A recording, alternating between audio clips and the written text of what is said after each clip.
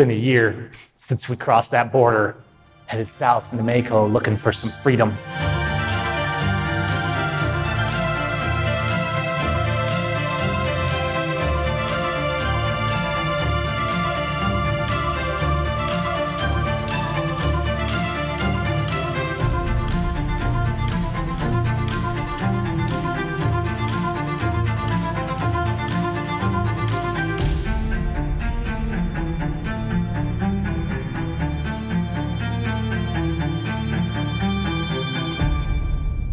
I saw my friends going to prison. I saw what they did to people like Schaefer Cox when he tried to get out, how they ambushed him and locked him away on false charges. I saw what they did to Jeff Winehouse and Lavoie and the Bundys, the natives, the blacks. I saw those prisons filling up and I saw them trying to set me up. And we said, enough's enough.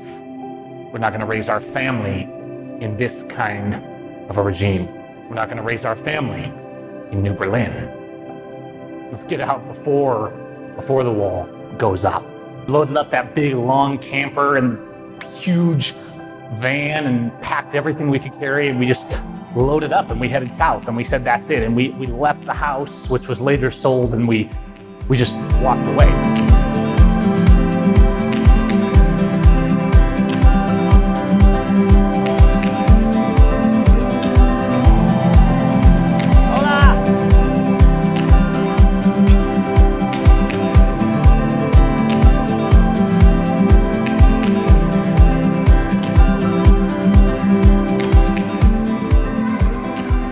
Who does that? Who does that? People that love freedom do that.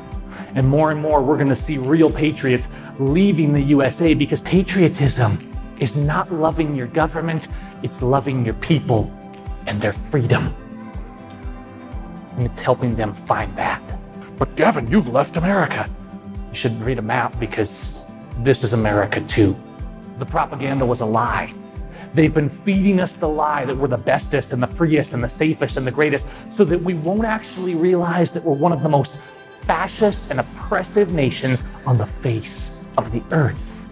The last straw was when they were trying to set me up with bogus charges, and they just kept stacking all these narratives trying to make me into a criminal. The last straw was police officers spreading rumors in other towns that they thought Gavin would go on a shooting spree. The real last straw was when they tried to illegally force me to unlock my phone. That was not happening. Not because they'd find anything on there that I'd be ashamed of or that was illegal, but because they could very easily plant something, because our rights mean something, because the right to not give the government what they want so they can try and frame you in a courtroom matters. We've fallen a long way from when the people gathered together and they said, not one more inch. And then they gave another inch. The patriots gave up.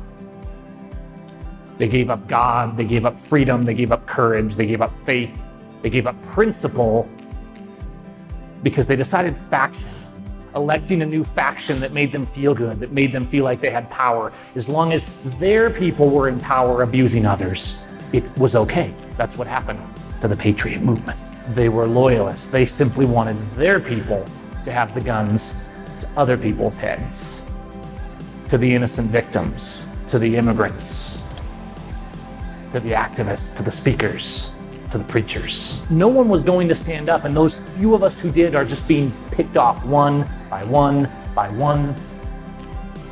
When we realized no one showed up in court, when we realized there were no good police that would honor their oath, when we realized that the politicians that said they were for liberty were not going to stick their neck out, when we realized freedom was gone and all they were going to do is keep abusing us until we were dead or in prison, we said, this isn't freedom.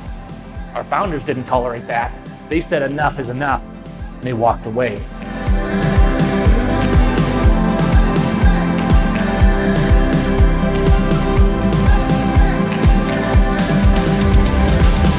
You know what? I can't think of a place more dangerous, where violent, government-worshiping people call it godly, righteous patriotism to abuse others and defend the fascist state, where they live under absolute despotism. There's no place more dangerous than a nation where the people believe that that is freedom, that that's the best.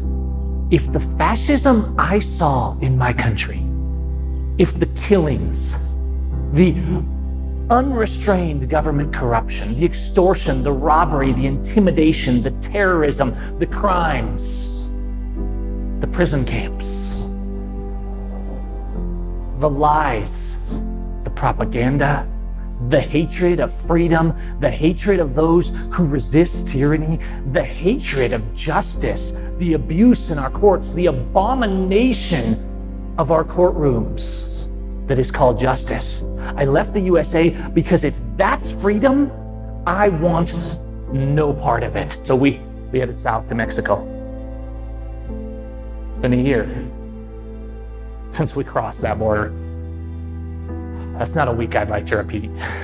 I don't wish for a do-over of that one. We really thought they might stop us. And I remember driving all through the night. I remember thinking, you know, are they going to see us leaving town? Are they watching us? In fact, after we left and they realized we were gone, the police were at one point thought I had returned home, and they were swarming my house all over the yard hoping to catch me because they're thugs, they're terrorists. They wanted to win. They wanted to steal and kill and destroy freedom because that is what they do. They wanted to prove that their crimes were justified, and we didn't let them do that because you don't have to walk into a gas chamber. I remember just watching the rearview mirror the whole time on the way down, crossing the border. That had to be the scariest day of our lives. There's exit stations at the borders to keep people from leaving, but they're not manned all the time. So they're setting up that infrastructure to keep us from leaving our own country, to make sure we're prisoners. It's not all good. There's bureaucracy, there's BS, but here there's real militias that are actually militias, that stand up, that throw the government out of their towns. Here there's people that actually resist, and they're not being shot down on the street and sent to prisons in fake trials and fake courts. Here the people, they actually still have some passion. They still have some courage. They don't just worship the state while waving a flag and pretend that makes them patriots. You can still say no here. You can still think free here. Doesn't mean the government won't try and harass you, but they don't get to just murder you in the middle of the road like they do to our friends and neighbors in the USA. We got our kids and our family out. Since we've done so, I've seen more and more people doing it. I've seen them talking about it. I've seen a message go out that says we don't have to just go down with a sunken ship. We don't have to bow down to New Berlin. The USA is gone. We don't have freedom. Your politicians don't represent you, and they won't, and the new election won't fix it. We've lost freedom because we gave up love for our neighbor. We lost freedom because of pride and flag waving. And we're better than the people to the south, and we're better than those brown people, or we're better than this faction, or we're better than them. There's the countless people that call us traitors and cowards because we refuse to walk into a legal court, because we refuse to walk into a prison, because they have so little courage left that they won't resist. We're not going to live as a slave. We're not going to walk voluntarily into their concentration camps that house more prisoners than any nation on the face of the earth. We left. And for anyone else thinking of doing the same, that's not cowardice. It'll be the hardest thing that you probably ever do. And I salute you for the courage to say no more, to say I won't pretend I'm free anymore, to say I won't pretend we still have a United States. There is no United States anymore. There's the almighty power of the federal government and their guns who will shoot you in the head if you disobey. And we've seen it time and time again. We saw it at Waco. We saw it at Ruby Ridge. We've seen it with the natives. We've seen it with the ranchers. We've seen it with the blacks. We've seen it with the Mexicans. We see it in the propaganda. We hear it in the news. It's constant fear and hate and terror, but they're the terrorists. They're the ones committing the crimes. Your police on the streets and your military invading the other countries to steal their resources. The USA is the terrorists. We are the Nazis. I opt out. my family opts out. We choose freedom. We choose love for our neighbor.